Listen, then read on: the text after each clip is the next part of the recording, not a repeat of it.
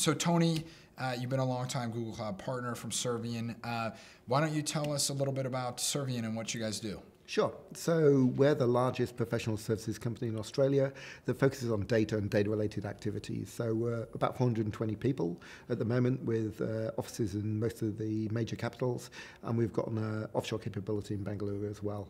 We're growing rapidly, looking to expand into New Zealand in the next month, and in the UK in about 2 or 3 months from now. With that rapid expansion, one of the things that we constantly hear from customers is there's, a shortage of skills gaps. And I would assume that that's, very apparent in the areas that you specialize. So how are you continuing to grow as quickly as you are? What's been the strategy around that? 3 things. 1, try and hire the right type of people, because you can't make people more naturally adept at IT, and that's fundamentally what we hire on. Have a really good structure around training and enabling into the latest, greatest. Again, hiring the right people means you can transition them into new technologies really, really quickly. And the third is have a focus on what the client wants. And so we sort of train all of our consultants in that regard. And Google's been really, really great for us that way. What trends are you seeing from your customers here in the Australian market? Do we go one cloud? Do we go multiple clouds? Or should we strategically always have the mindset that new features will come out from each of the cloud providers that seem interesting, and we want to keep some cost tension in there?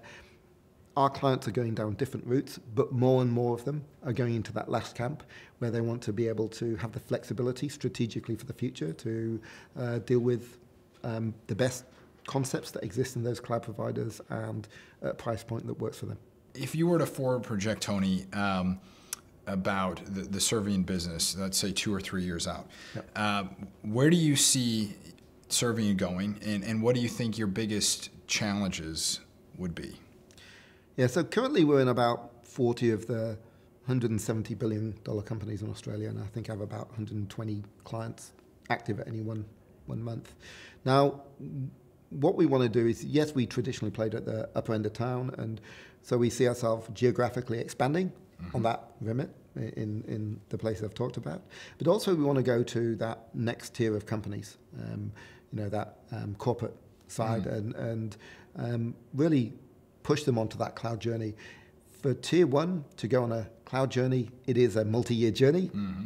For tier 3, actually it's not. And for our consultants, being able to genuinely help a company move from here to here in a meaningful time frame, that's actually quite cathartic, and it puts a smile on everyone's faces. Even though we've talked about business as a consultancy, a big part of it is, are the consultants happy? Are they doing things that they think is meaningful?